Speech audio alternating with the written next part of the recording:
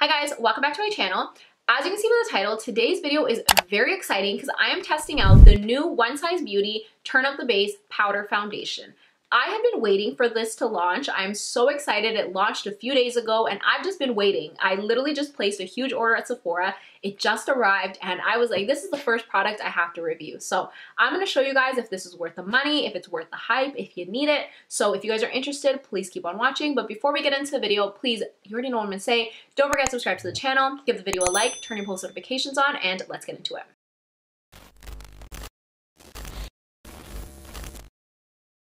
Okay, so I have no makeup on my face, and you know we're testing out makeup when this headband comes out and my hair is in a ponytail. You know we're testing out makeup.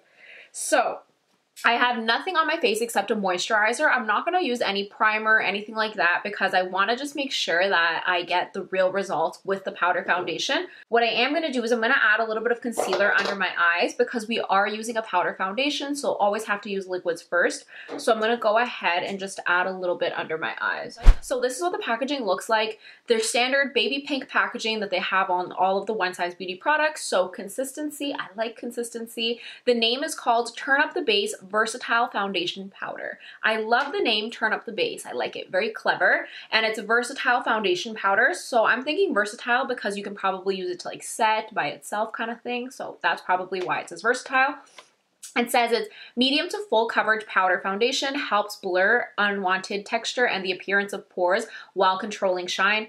Buttery and buildable, this comfortable wear formula settles softly onto skin for a velvet matte finish. Can be used to blot, set, and touch up skin. So again, that's why it's versatile. So you can use it for 3 different things, non-cakey and perfect for daily use. It says to use a powder brush or the Ultimate Puff. I don't have the Ultimate Puff. I feel like I need to pick one up, but you could use a powder brush. So, okay, so far what we're getting from here is it's a medium to full coverage. It's gonna blur unwanted texture and pores, so we're gonna make sure we're testing for that. It's gonna control shine, it's gonna be buildable and buttery, and it's gonna give a soft matte finish and comfortable. So we're testing 6 things here, so we're gonna put this to the test.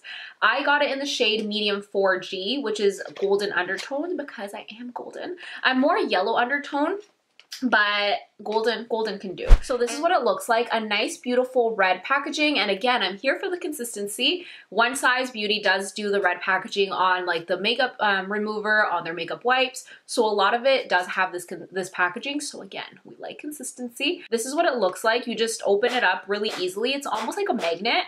Really nice, because I know you guys know there are some powders that you can't open, like they're like jammed, can barely open it. I'm like struggling there. This really easy. It's just like a magnet, just really quick. And of course there's a mirror right there. So packaging really nice, very compact. It's not like too thick or anything, so really nice. Price wise, it's $43, so pretty standard for a powder foundation, not too much. I've seen a lot more expensive, so not bad. $43.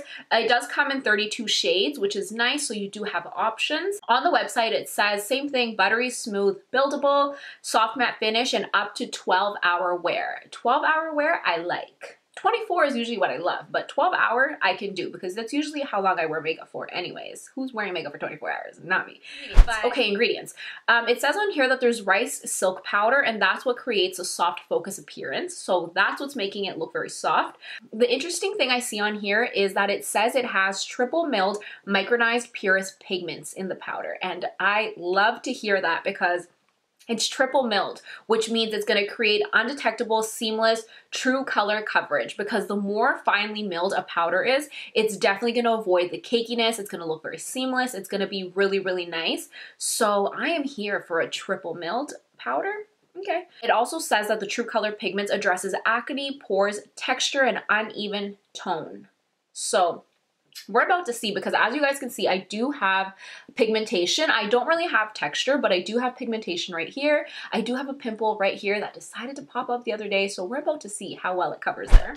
Okay, it is time to test it out, and like I said, I'm not wearing any primer because I really want to make sure I'm testing out the formula by itself, especially because it says it blurs pores, and we know primers usually blur pores, so I made sure not to wear primer. I'm only wearing the moisturizer that I usually wear. So I'm gonna try this this on, the powder foundation on this side right here, because I do have more pigmentation here. So I'm going to try it by itself on this side, and then on this side, I'm going to try it with a foundation to see how well it sets, because again, it's versatile. It's supposed to be used by itself, or to set it with a foundation, or to blot. So we're about to try it both ways, because you know I always want to make sure I'm showing you guys different options.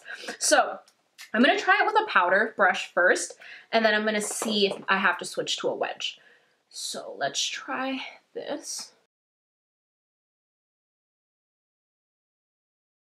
Okay, so very light coverage. So I'm going to switch to a wedge, because I'm thinking, since they recommend using it with the ultimate puff, I'm thinking maybe I have to use a wedge. So I'm going to use just this basic wedge right here. This is what it looks like on the color. And then we're going to give it a swipe. Let's see. You guys ready?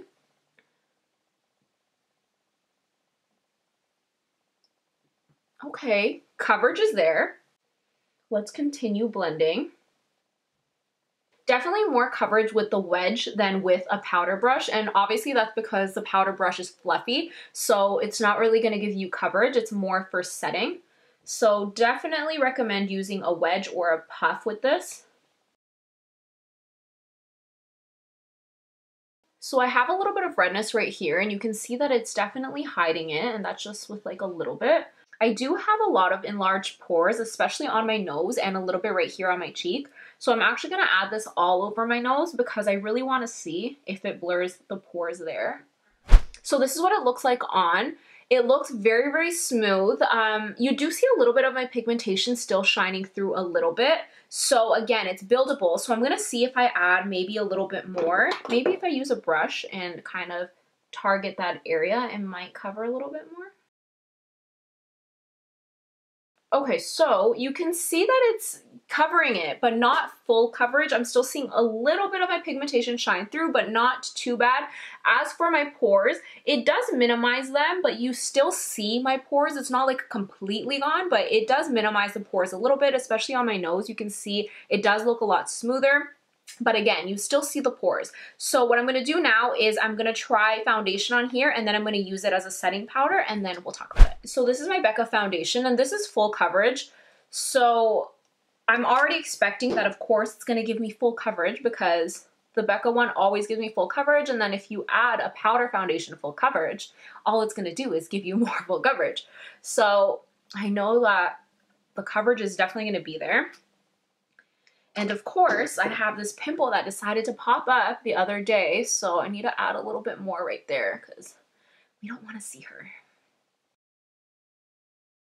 Now I'm going to go in with the powder, and here I'm going to use the brush because we're just using it to set, and then we're going to see how it works as a setting powder. This pimple is just causing the most right now. Like, it's not trying to go anywhere, so I have to really pack in powder on that pimple. So this is what it looks like on with just the powder. You can see it looks very, very smooth. It definitely feels very buttery, very, very soft. It doesn't feel thick. It doesn't look cakey. Definitely gives me a nice lightweight finish, so it's really nice. Coverage wise, it truly is a medium to full coverage finish. It doesn't give you full coverage right away. You definitely have to build it. I see a little bit of my pigmentation right here, just very, very faintly, not much, but I feel like if you go in with a little bit of concealer first, you'll be good to go. But you can see that the coverage, it's pretty good. It did cover a lot of my pigmentation there. So now on this side, this has a little bit more coverage because I used a full coverage foundation and then I used the powder to set it. So of course, both of them together is gonna give me extra coverage. So you can see on here, it really hid that pimple. It gives me very full coverage. And again, it gives me a nice lightweight finish. Doesn't feel thick, doesn't feel cakey at all. Overall, both sides look very, very blurred, which is nice. I love that. So now let's talk about pores. Does it make the pores go away completely? No, it doesn't. It definitely minimizes it. You can see that the pores are minimized, but you can still see like a little bit on my nose and a little bit right here, but not much. So it definitely does. And like I said, I'm not wearing primer. So if you pair a primer like Secure the Blur that actually blurs pores, I'm thinking that plus this, it's probably gonna get rid of your pores completely, but by itself, I can still just see a little bit. But I would definitely recommend, if you want more coverage, use a wedge or like some sort of sponge or a puff to apply it, because as you guys saw, when I was using the brush by itself, it wasn't giving me coverage, barely any coverage. So definitely use something like this when applying. The coverage is great by itself. I really like it to set my powder because you guys know I love full coverage. So I would probably use this as like a setting powder on top of a foundation or on top of a tint kind of thing, just to add a little bit more coverage. So overall, I'm happy with the coverage. I definitely think it's medium to full coverage. It's not a full coverage foundation instantly, but it's buildable. It does give like a nice soft matte finish. It feels really nice on the skin, very light, gives me a nice blurred effect, which I knew it was gonna do. That's one thing I didn't doubt, because One Size Beauty, I find that a lot of the products always give you that blur finish, like the primer, the translucent powder. A lot of them give that blurred effect to the skin. So I knew it was gonna come through, and it definitely did. It looks very, very smooth, very blurred, looking like she's wearing a filter on her skin. So it's nice for the blur, doesn't feel cakey at all. And that's my biggest thing, is powder foundations. I've always been very against using them because I'm always scared they're gonna look cakey, but this one doesn't look cakey at all. It literally looks like I'm wearing a liquid foundation. So doesn't feel cakey at all. Very, very seamless. You can't really tell I'm wearing a powder. So definitely does do that. So do I like this? I do. I really like it, but I do find that it is very, very similar to the Fenty Beauty powder foundation. Both of them claim medium to full coverage, very lightweight, very velvet, soft matte finish, and both of them blur the skin.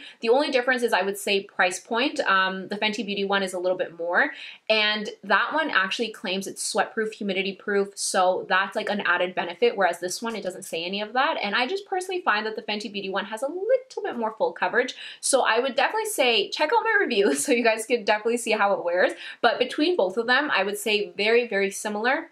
If you already have the Fenty Beauty powder foundation, do you need this one? You don't. You don't need it. And same with this. If you have this one already, do you need the Fenty Beauty powder? You don't. If you love makeup, then of course. If you're like me, you need both. But I just think that they're both very, very similar. In comparison to the translucent powder, I love the translucent powder. I use this all the time. Of course, this is a loose powder and it's translucent, so this isn't going to give you any coverage at all. All it's going to do is set your foundation. Whereas this one, it's a powder foundation, so it's going to give you coverage, and it's gonna also blur your skin. So both of them blur the skin, both of them give a very smooth finish. So at this point, you just gotta ask yourself, do you want a powder for coverage, or do you want a powder to set your foundation? Or you can get this one and it does both. But that's the end of my video. Thank you guys so much for watching. Let me know in the comments down below, what are your thoughts? Have you tried this? Do you love it? Do you hate it? Let me know your thoughts. Let's talk about it. Is there certain products that you want me to review? I know there's a lot of products that just came out, and I just got my Sephora order. So let me know, is there certain things you want me to review? Let me know in the comments down below and I will do that. But thank you guys so much for watching. I will see you in my next video. Bye guys.